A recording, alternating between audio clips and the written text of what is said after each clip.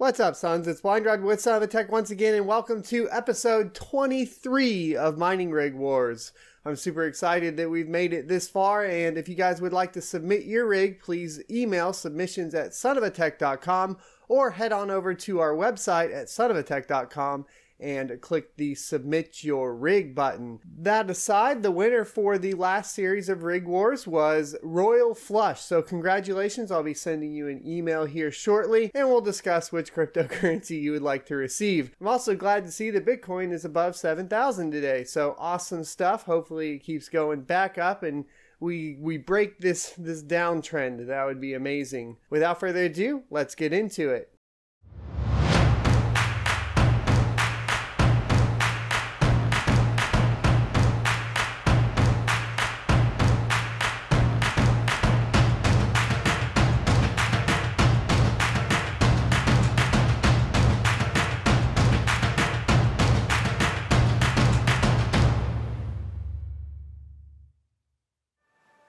The first rig is Rig A. You can vote up here in the corner by clicking the little I button, and then once you do that, you can just select your favorite rig in the poll. This is Sarge by Rodel, and he's rocking 13 MSI GamingX GTX1060 6GB, 2 EVGA 1000 watt GQ power supplies, 8 GB of memory, and the 7th gen Celeron processor on the Asrock H110 Pro BTC Plus motherboard. It is pretty impressive that he has all 13 of the slots on this motherboard filled up, and I've done a review for this motherboard which you guys can check out up in the corner. I'll go ahead and link it for you guys. He's using the YueYueZou desktop PC computer power switch, which you probably don't actually need for that motherboard because it does have onboard power and reset buttons. But that aside as well, he has 13 of the version 6 PCIe risers, and he's got a SATA to 8-pin PCIe adapter to power the 13th GPU. You want to be really careful with that. I'll show you why. Hold on. So I'm curious if you would have the same issues with the SATA to BY6 PCIe, but here is, for example, a SATA converter to Molex, and it's been jacked up. We're going to be doing a video about this. I was running some tests.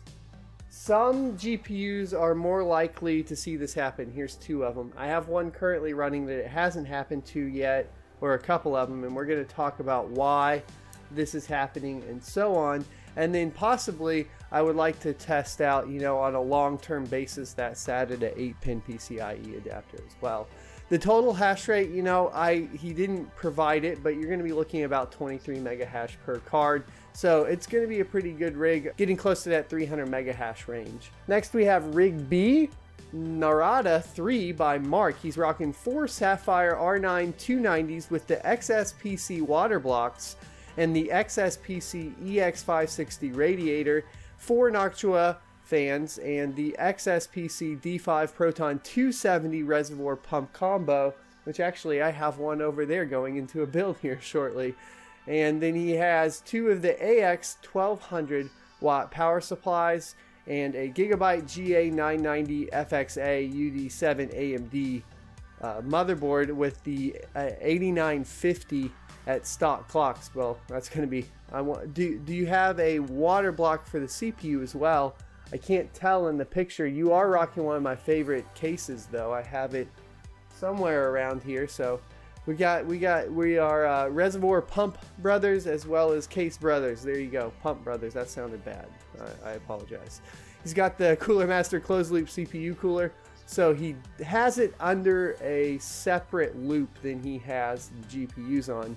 And I guess if I would have read that further, I would have been able to figure that out. But so I'm not really sure if that Cooler Master is going to keep that 8950 cool for you if you're going to go ahead and try to overclock, so keeping it stock is probably necessary. And 16 gigabytes of Corsair Vengeance memory.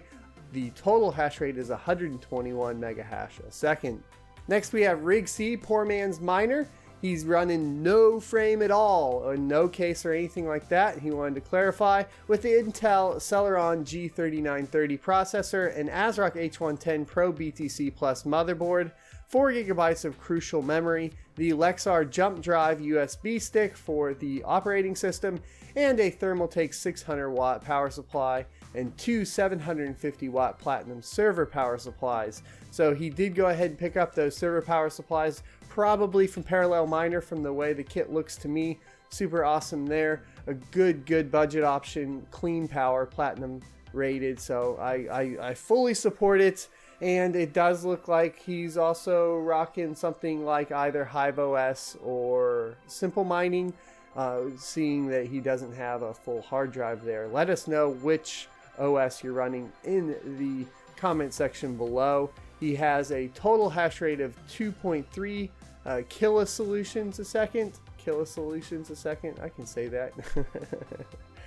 And he's got 32.2 mega hash a second on ETH.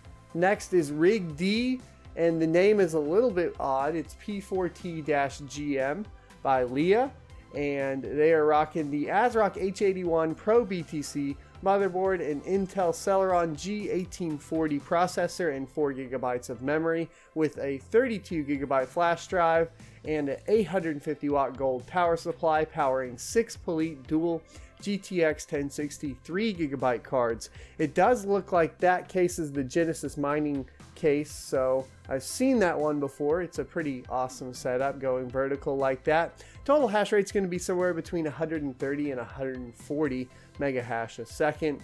And then finally we have Supcoin, who has been part of the community for quite some time. Jerry is the owner, and I just want to give a shout out and say thanks for all the support on the channel. He's rocking the Asrock H81 Pro BTC motherboard, the Intel Pentium G3250, the ADATA DDR3 8 GB of memory, a Corsair Nova Series 2 30 GB SSD, and a Corsair AX1200 power supply, and the 008 risers. He has a single EVGA GeForce GTX 1060 6GB, runs hot and noisy. Look forward to a video here shortly about how we can kind of get that solved. I have a couple EVGA 3GB that are getting really hot really easy. We're going to talk about how we can kind of, get that solved. But he also has a single Gigabyte GeForce GTX 1060 6GB, two MSI GeForce GTX 1060 3GB, and 2 GB GeForce GTX 1060 G1 Gaming 3GB. His total his total hash rate is 1440 solutions a second. Going back through these, I did want to mention Supcoin said that the 008 risers are working fantastic.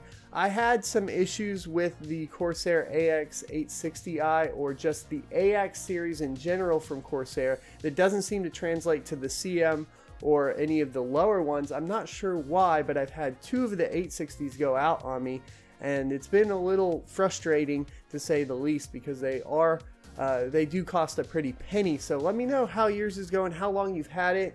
I'm really curious there. It does appear you have about 6 GPUs, so you are running that really close to its load limit, and I'm curious if you're having any issues. I would definitely recommend grabbing another power supply there though. For Rig D, the frame is awesome. I think if you guys can pick it up and you want to spend the extra money on it, that would be sweet, but of course it's not necessary, so it might be an additional cost that's not worth it depending on your current setup. Moving that case into something like a farm later on is going to give you a pretty good use of space, so that's kind of the upside to it. The EVGA 850 watt power supply with 6 of the 1060s is fine, as long as, like I said earlier, you're getting a little close to maxing that out. But it's fine if you're being very careful with your overclocks and power settings. If you can get those 1060s, down to the 80 watt range, you're going to be okay. And so that's kind of my 2 cents there. For poor man's miner, I think this is a great way to start. There's no reason to spend extra money on a case or a frame if you don't need to, and all of the parts here are solid. We're talking about a good choice of CPU with the G3930, a good choice on the motherboard with plenty of room to upgrade and add additional GPUs to it, and a good choice on the GPUs, going with the GTX 1070s. Those are always going to be a very solid choice for if you can pick them up closer to retail, of course, which has been an issue recently. And using that good, clean, cost-effective power with the server power supplies. So really good build here. awesome stuff. One of my favorite that I've seen that's kind of on the, you know, less flashy side of things. So good job, man. Rig B, like I said earlier, I have the case, I have that pump res combo. I love both of them. It's amazing.